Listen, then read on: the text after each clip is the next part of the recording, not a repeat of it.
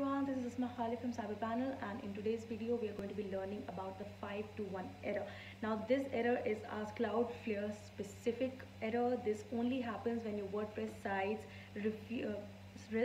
site server refuses to connect with the Cloudflare. So basically Cloudflare is working as a middleman over here. Your request goes to the Cloudflare, which passes it on to the server. So the problem is sometimes within the server and sometimes within Cloudflare, because of which you will get this error, the 521 error. So in today's video, we're going to first of all figure it out whether or not the problem is within the server side and how you can check that. And after that, if the problem is with Cloudflare, how you can fix that.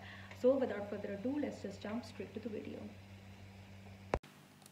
Okay guys, so first of all we need to figure out whether the error is on the client side, or for example on the Cloudflare side, or on the server side. So if your server is down and your site is not opening up, we need to figure that out first.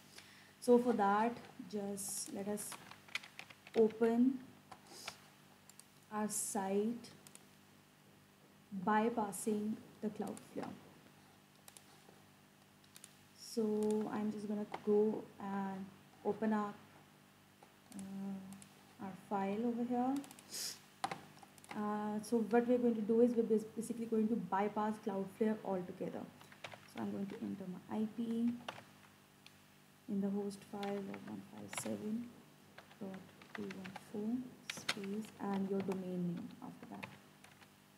So once you're done with that, save this and let's open it up in incognito mode.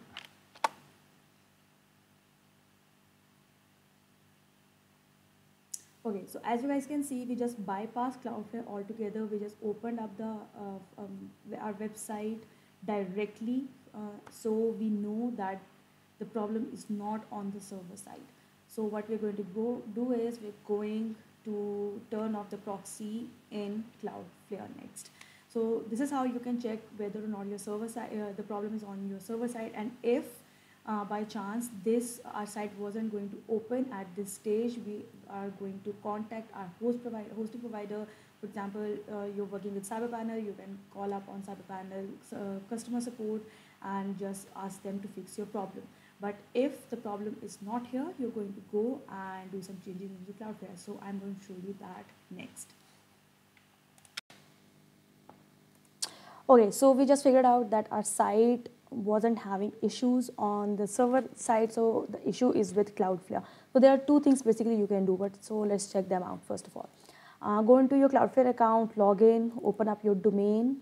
Now the very first thing that you can do is go into the SSL TLS tab from the left hand side menu, and it is on flexible right now. But if this was on full strict, you can always change it back to flexible, and by doing so you are creating basically removing that error, the 521 error. So that's a really good way, a very easy way to overpass that error.